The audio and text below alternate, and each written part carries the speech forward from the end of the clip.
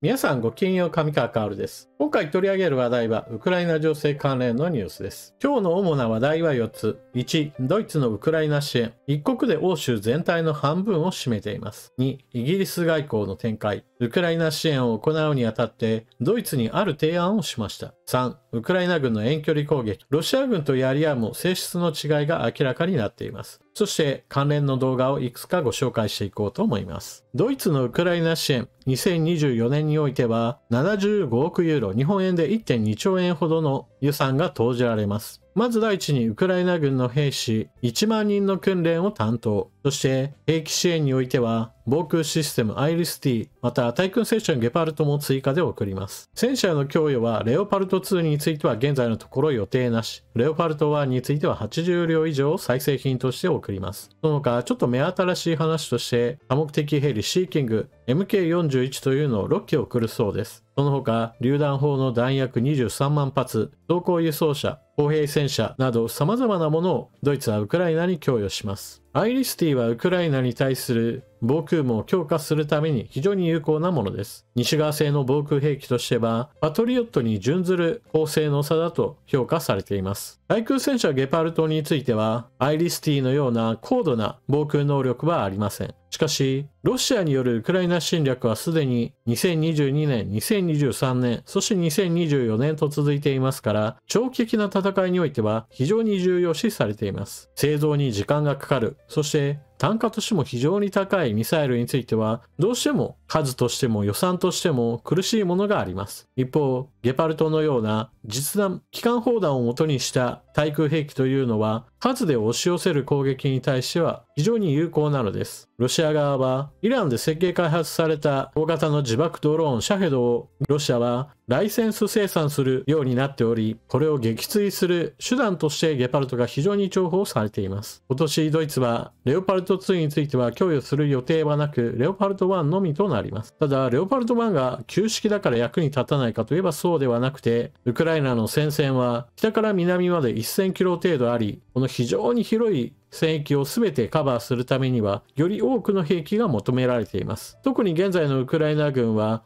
守りに徹している状態ですから、古い戦車であろうとも統治下としての活用であれば十分に役に立つでしょう。この他ヘリ6機や架橋戦車、工作車両などドイツの軍事支援はかなり一通り揃っていると言えます。ただし欠けているものはどうしても気になるものです。ドイツのウクライナ支援で欠けているもの、それが2つ目の話題、イギリス外交の話としてご紹介します。ドイツからウクライナに供与する兵器リストの中に巡航ミサイルが欠けています。この点についてイギリスは懸念していて、ドイツに対してある提案を持ちかけたとドイツの経済誌が報じています。イギリスの提案はこうです。ドイツが議会内での意見対立をもとにして巡航ミサイルタウルスをウクライナに供与しないというのであれば、そのタウルスをイギリスに売ってください。そうすれば我が国はタウルスを自国の備蓄品として持ち、一方においてその備蓄分の数だけ自国の持っている巡航ミサイルストームシャドウをウクライナに供与するでしょう。このような提案をしたというのです。イギリスとしても自国の持っている巡航ミサイル完全に底がつくまで供与したくないはずです。ですからドイツから巡航ミサイルを購入するという形で在庫を積み上げて、一方においてすでに供与している実績のあるストームシャドウをウクライナに供与しようというのです。これでドイツがウクライナに対して供与していない巡航ミサイルの穴をイギリスが増量することで補おうというわけです。こうした提案が実るかどうかは分かりませんが、ヨーロッパ内でウクライナ支援をどのように最適化するかは話し合いが進められているところです。次にウクライナ軍の遠距離攻撃、ロシア軍とやり合うも性質の違いという話についてご紹介します。先日、ウクライナ軍の大型突撃ドローンがサンクトペテルブルクの石油関連施設を攻撃したことを皆さんにお伝えしました。この時はサンクトペテルブルクに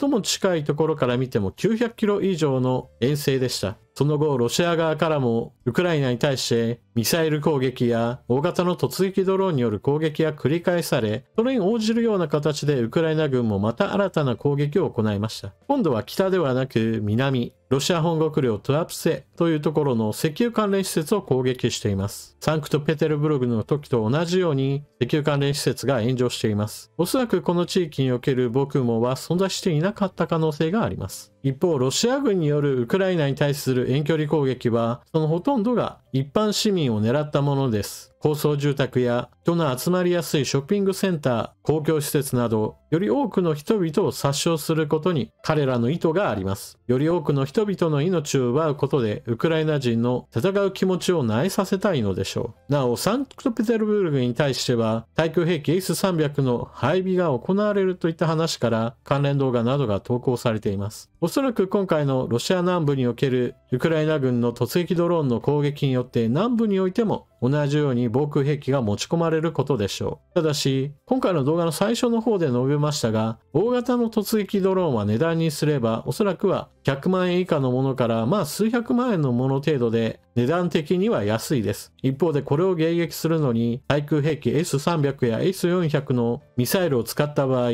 どうやってもコストパフォーマンスとしては非常に悪く、攻撃する側が有利となります。続いてウクライナ情勢の関連動画のご紹介。ロシア南部ベルゴロド州において、ロシア軍の大型輸送機が撃墜されるといった出来事がありました。こちらがその時の様子。大型輸送機が対空ミサイルの攻撃を受けたとみられ、墜落、そして大炎上しています。この時の動画で一つ注目されたのがこちらの黒煙。おそらくはこの地点において、対空ミサイルが大型輸送機を捉えたとみられます。墜落後の映像がこちら。現地からの映像については何本か挙げられているのですが、その中には遺体の映像なども紛れていることから、今回ご紹介するのはこの映像だけにしておきましょう。見るべきポイントはこちらの機体の大量に開いた穴です。おそらくは対空ミサイルが近いところで爆発し、それに伴う損傷だとみられます。内側から爆発したのであれば、このように小さな穴がポツポツといった形では開かないでしょう。ロシア側はこの件に関して、ウクライナ兵の捕虜を大量に積んでいたんだというふうに発表しましたが、この発表にはちょっと怪しいところがあります。先ほども述べましたが、この旅客機の墜落地点の映像はすでに公開されているのですが、どうも遺体の数が少なすぎるといった問題があります。ロシア側の発表としては、回収した遺体は6名だったということだったのです。私は以前、ロシア軍が撃墜した旅客機の墜落現場の動画などを見たこともあるのですが、その際には地面に叩きつけられて原形をとどめていない多くの人々の映像などを見たことがあります。今回の大型輸送機の墜落はそれほど高くないところから落ちたとはいえ、多くの捕虜を乗せていたというのであれば、それなりに人であったものがその周囲に散らばっているはずではないかというのはちょっと疑問に思います。この件、ロシア側の発表をそのまま信じるにはちょっとためらいがあります。続いての動画紹介。こちらの映像はロシア軍の新しい兵器なのですが、ちょっと異様な見た目なので目を引きました。一般的なロケット兵器にしては見慣れない光景なので、これ一体何かと思ったら、上に乗っかっている部分は海軍が使用している爆雷用の筒なんだそうです。多連装ロケット兵器はそう複雑なものではないのですから、こんないびつな形のものをわざわざ持ち込む必要はないのになとちょっと思います。このあたりロシア軍としては予算はかけたんだけれども、現実の工場としては生産がうまくいっていないのかもしれません。続いてウクライナ軍の兵器の紹介。こちらは爆薬を積んだ無人車両です。監視ドローンの誘導のもと、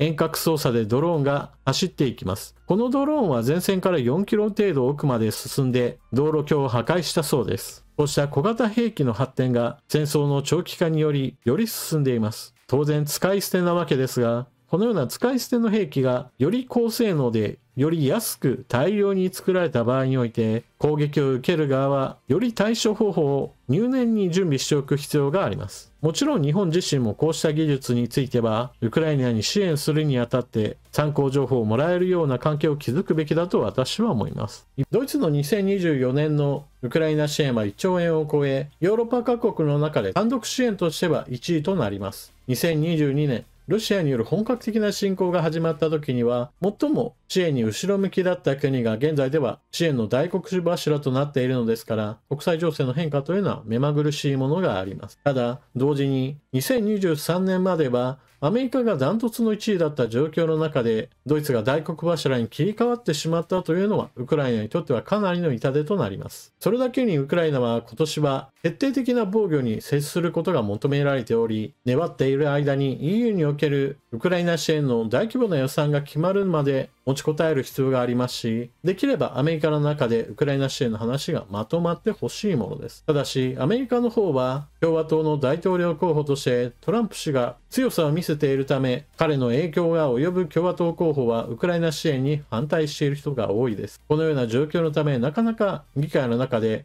ウクライナ支援の予算がまとまる気配が今のところはありません。このあたり、共和党としては、バイデン大統領に自分たちの政策を飲ませるまでは、そう簡単にウクライナ支援の予算に承認はできないと発表していますから、まだまだ共和党、民主党、政治的な駆け引きの一つの材料に使われている面があります。一方で、他国からの支援を頼りにしているのがウクライナだけなのかといえばそうではありません。大型の突撃ドローンでイランからの支援を受けているロシアは、それ以外の国でも北朝鮮から非常に多くの砲弾を受け取っているとされています。当初は100万発程度の砲弾が送られたのではないかと言われていますが、北朝鮮からロシアへ渡った砲弾の数は200万発を超えたと言われています。北朝鮮としてはロシアに売れば売っただけ、それだけお得なものですから、特に彼らにとってためらう理由はありません。食料支援にしてもエネルギー支援にしても、軍事技術にしても、ロシアから得られるものは北朝鮮にとっては非常に大きいのです。そして砲弾というのは、ローテクノロジー品であり、韓国との国境線に多くの大砲を配置している北朝鮮にしてみれば、砲弾をくださいと言われればそれなりの数備蓄していたという事実があります。ただし、この点について言えば、以前の動画で北朝鮮製の弾薬については、不発弾が多い、暴発することもあるといったことをお伝えしました。この問題に関してもロシア側では、せいぜい困るのは現場の兵士たちに過ぎないといった考え方から特に問題視している様子はありません。検品作業を増やして、あからさまな問題品については、使用前に捨ててはいるようです。